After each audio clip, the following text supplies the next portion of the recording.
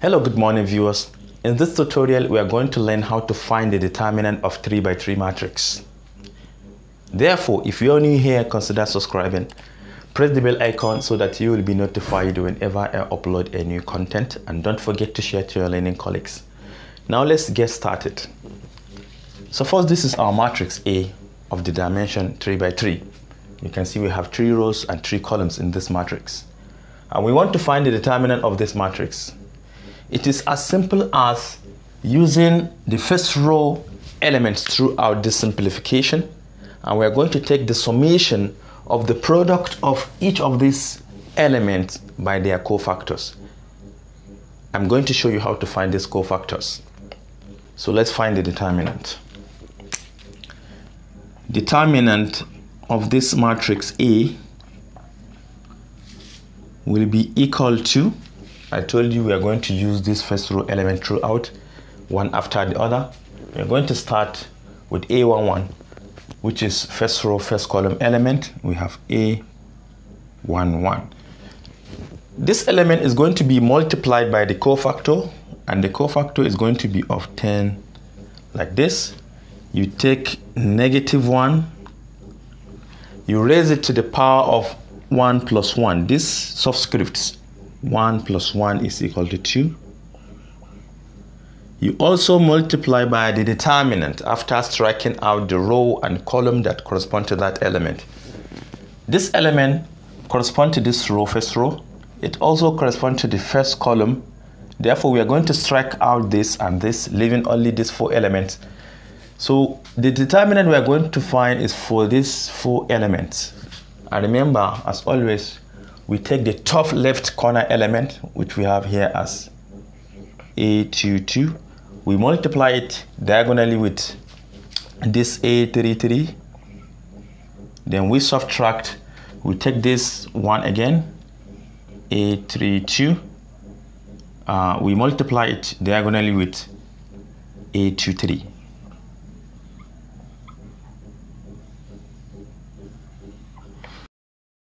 So the whole of this expression under bracket is what we call cofactor. This is cofactor. Again, we add, because I told you it's a summation. We take the first row, second column element, which is a₁₂. We do the same. We multiply by the cofactor, which we have as -1 raised to the power of 1 plus 2 is equal to 3. So this is raised to the power of 3. Multiply by the determinant after striking out the row and column that correspond to that element. This element corresponds to the second column and the first row. So we are going to strike out the second column and the first row, leaving these elements here. So to find the determinant of these elements, you take this, you multiply by this. We have a₂₁ multiplied by a₃₃. Then you take this one, you subtract a₃₁ multiplied by a₂₃. Then the last one, because there are 3, you add again. You take a₁₃,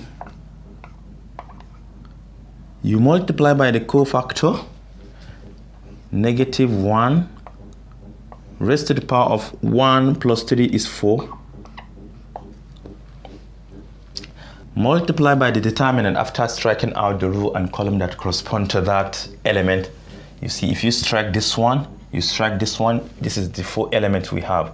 You take this, multiply by this, we have a₂₁ multiplied by a₃₂. You subtract, you take a₃₁, you multiply by a₂₂. Then you simplify and obtain your determinant, and you are good to go. This is exactly how to do that. So now let us solve 2 problems. The first one, I am going to apply all these steps, and the second one I am going to skip, because I know -1 raised to the power of 2 will make it +1, and multiplying the whole of this expression by +1 will not change the value. You can see this one will become -1. positive. So in the end, you get to realize that this is positive, negative, positive. So in the second problem, I'm not going to be writing this -1 to their respective powers. All right, suppose we have this matrix A, which is a 3 by 3 matrix, and we want to find its determinant. It's as simple as applying the formula we have derived. We have determinant of matrix A equal to, normally, you know, we start with the first row, first column element, which we have here as 1. Then you multiply by the cofactor, and that cofactor could be of 10 by taking -1 raised to the power of, you know, this is 1 raised to the power of 2. 1 plus 1 is 2.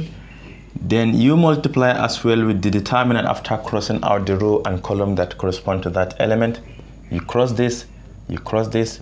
What you have is 3 multiplied by 2 minus, you have -1 also multiplied by 1. You see 3 times 2, 3 times 2, -1 times 1, -1 times 1. So this is the first step. Then you add, you take the second one, which we have here as -2. We have -2. Multiply by the cofactor. You start with -1 raised to the power of 1 plus 2, which is 3. -1 to the power of 3. Multiply by the determinant after striking out the row and column of that element. You strike this, you strike that, we have this and this. We have -1 times 2. We have -1 multiplied by 2. You subtract. Then you take 2 multiplied by 1. 2 multiplied by 1. You close your brackets. Then you take the last one, you add again. This is 3. You multiply by the cofactor. You strike this, you strike that. But remember, -1 to the power of, you know, this is going to be 1, 3, and 1 plus 3 is 4, so we have 4 here. Multiply by the determinant after striking the column and the row. You strike this, you strike that. This is what we have. -1 times -1. -1 multiplied by -1. You subtract 2 multiplied by 3. 2 multiplied by 3. You close your brackets. Now what is left for us is to simplify and obtain our determinant. Okay, this is equal to 1 is outside. -1 to the power of 2 is +1, so we don't even have to write it. We come here, 2 times 3 is 6. We have 6 minus -1 times +1 is -1, so it will change this to positive sign. This is what we have. Then you move, we have plus, we have -2 under the bracket, we have -2. Then here, -1 to the power of 3 is still -1, so inside we have -1. This is -1 times 2 is -2, minus 2 times 1 is 2. We close. Then we take the last one, plus. We have 3. Then under the bracket, this is going to be +1, because once you have an even index, it will transform the negative sign into positive. So 1 times this will not change it. All we have is -1 times -1 is +1 minus 2 times 3 is 6. Let us further simplify. This plus this is 7 times 1 is still 7, plus -2 minus 2 is -4, then -4 times -1 is +4. +4 times -2 is -8, so this becomes -8. Then lastly, we have 1 minus 6 is -5, then -5 times 3 is minus, so this one also become minus 15. Let's further simplify. 7 minus 8 is minus 1. Then minus 1 minus 15 is minus 16. And hence, minus 16 is the determinant of this matrix A. Let us take the last one. But in the last one, I'm going to skip some steps. Now here is our second problem, which is another matrix B of the dimension 3 by 3. We want to find the determinant of this matrix. Remember, I told you I'm going to skip some steps. Normally, because of that negative 1 to the power of the summation of the subscript, this is going to be positive, this is negative, this is positive, it is 4 by 4. The next one is going to be negative. So to find the determinant of this matrix B, we take positive 1, which is the same thing as 1. You multiply, you cross this, you cross that. This is the only what we have, these 4 elements. We want to find the determinant. Negative 2 times positive 2 is negative 4. You subtract. Negative 1 times 3 is negative 3, so we have negative 3. You move to the next one, we have negative 3. Negative 3. You cross, you strike the rows and columns that correspond to that element. You cross this, you cross that. We have this. 2 times 2 is 4. Minus 2 times 3 is 6. Then last one, positive 1. We have positive 1. Multiply by the determinant after crossing out the rows and columns. 1, 2. We have 2 times 1 is negative 2. Minus 2 times negative 2 is negative 4. And this is all. We simplify and obtain our final answer. 1 times this will not change it.